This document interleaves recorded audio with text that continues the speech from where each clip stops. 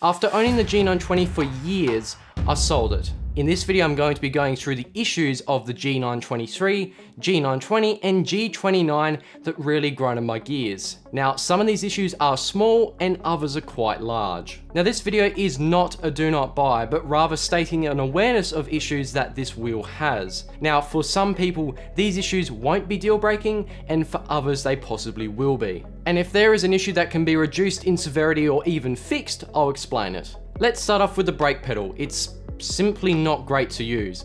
I've stated this in some reviews of the G920 I've done and also setup videos, and there's a few reasons for this. It's a combination of stiffness and input to brake the car. So instead of a linear approach like braking in a real car where the more you press the stiffer it gets, the G920 pedal will get stiff really quickly before even getting to a point where you can really stop the car. And the biggest issue is that this is happening at high and low speeds. The reason for this is because of a rubber bump stop in the board itself. Now, the bump stop in the G923 is actually easier to press. It's a little softer, but it's still not perfect. Now onto the wheel.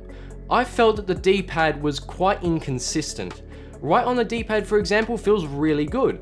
Up and down feels okay, not as good as the right, and the left feels really numb with little feedback. Also, the left and right bumpers do feel quite cheap.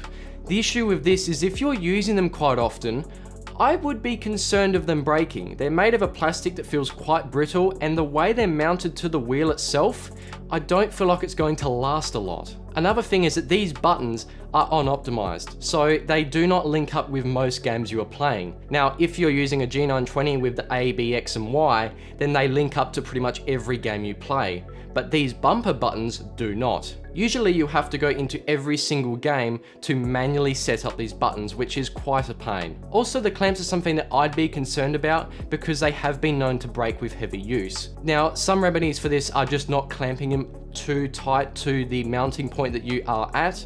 Now, I didn't have any issues with my board because I used it so lightly, but if you do use it a lot, I would be very critical on how you mount it. The good thing is you can buy replacement clamps, but it's just a little bit of a hassle having to reinstall them. The next thing is actually a deal breaker for me, and that's the exclusion of Logitech G Hub on the Xbox and PlayStation platforms. It's only on Mac and Windows. For reference, Logitech G Hub is a software that you can use for a lot of different Logitech devices, including the G920, G923, and the G29. It means that you can change the sensitivity of the wheel, you can change the pressures of the pedals themselves, which is great, and you can also do button mapping. But if you're on console, you cannot use this software. It includes great quality of life features like being able to change the rotation angle. So if you're playing more of an arcade sim, like Forza for example, and you feel that the 900-degree standard doesn't feel right, then you can actually lower the amount to, let's say, 700, 600, 540, and even lower if you really want to. This means that if you are playing on console, you will lose out on these features, meaning that you'll only be able to use what the in-game manual settings of each title has to be able to customize it to your liking. Next is the optional shifter. Now, the issue with this is it feels quite cheap and plasticky, and also even when you've got it mounted to the desk nice and tight, you still do miss gears now and then. I know, for example, I missed 4th and 5th quite a lot, and 6th gear was definitely an issue. But there are some fixes to make it better that are quite easy to do and also quite cheap. Just one of the accessories is from Gmod UK. Now, these guys make a H-pattern shifter adapter that slots straight onto the shifter, and it means that you can go into gears without missing shifts. It's really good. I'm not sponsored by them, but if you do want to make it much better, I can definitely vouch for them. Now, my last and biggest problem is the price. It's up to $400 if you're getting a new G923. Now, I would not go near it at that price because that's nearing direct drive price. These are only gear-driven wheels, which is a class bracket below. This also excludes the shifter, which is another price addition. Now, I personally have bought mine used for 150 USD, which was a good deal at the time.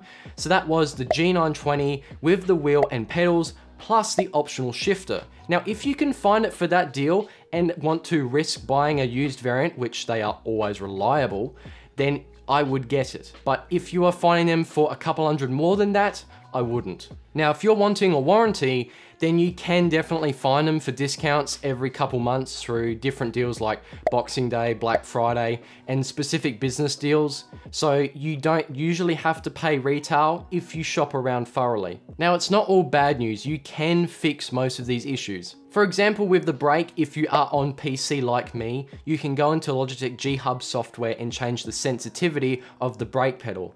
Increase it to 100% and it means that you can stop the car easy for a quick fix. The next thing is actually a recommendation from a viewer on my channel. I'm actually going to read their comment to explain what they did to fix the brake. So this is from Wet Penguin. They said to fix the brake pedal to reach 100%, you don't need to remove the rubber, which is a following step I'm going to explain. On PC, just type setup USB game controller in the search bar and you can calibrate the brake pedal so that 100% is where you want it to be. So you won't need to press that hard. Now what that means is you won't have issues stopping the vehicle anymore, but the pedal will still not feel that great to use. If you do want this longer travel of the brake, you can remove the rubber bump stop in the brake pedal itself. Now, I didn't do it and I don't have footage of it, but what I can do is link a video that explains it very well and shows all the steps to removing it and making the board feel a ton better. Regarding the shifter, you can also do some temporary fixes and also some more expensive ones if you want to. On the cheaper side, you can put some rubber bands around the shifter and it means that it won't jiggle around too much when you're using it, meaning you won't miss shifts. The other thing is Gmod UK's H-pattern shifter. Now, this does cost a little more, but it will be a massive payoff once you install it and feel how good it is. Because of the magnets inside, it means that it will slot into gears, it will have a nice clicking feel, and it feels way better to use. While these are legitimate problems, there is one more that I think you should take into consideration, and that's if you really plan to use it. I made the mistake of thinking that I was going to use it weekly, and that was not the case. It just gathered dust for months of no use, and it became pretty much just another depreciating asset. And the only real reason I used it was to make YouTube content, and that was uncommon. So really, if you do plan to really use it and you are looking for a budget wheel, then I would recommend it, and especially doing the fixes that I've said will make it a ton better.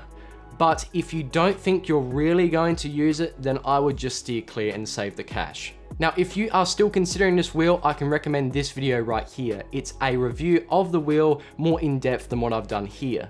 And also, if you have got it, I recommend watching this video, which has a setup of it on Forza Horizon 5. I'll see you in the next video, and peace.